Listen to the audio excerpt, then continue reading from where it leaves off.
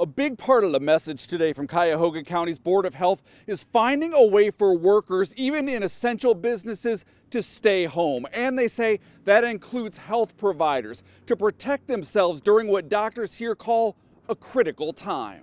This week is a pivotal week in the Cuyahoga County and the state of Ohio.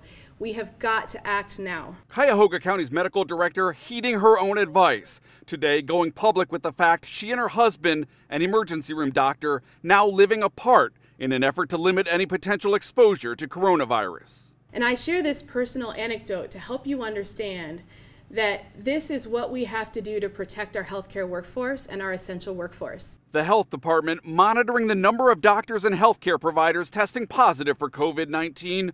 Full numbers expected to come out later this week, but sources tell 5 Interside investigators at least 35 Cleveland Clinic caregivers have tested positive. A spokeswoman said the hospital isn't releasing the number of infected workers, but said patient care has not been impacted. Metro Health and university hospitals also wouldn't release how many caregivers have been diagnosed there, as the number of cases locally soared in the last week. We're still seeing cases grow. We've had a very, very busy week this past week, and we anticipate it's going to get busy.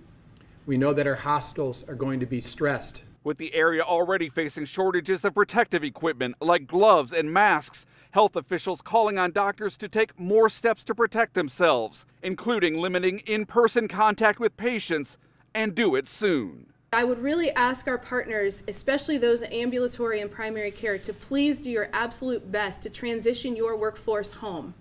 We need you doing telehealth, telemedicine as quickly as possible. Hospitals say they have cut back on a number of procedures, but they say things like MRIs and mammograms can catch life-threatening conditions. They say those may continue if a doctor feels they're necessary. In Parma, I'm 5 Interside investigator Scott Knoll.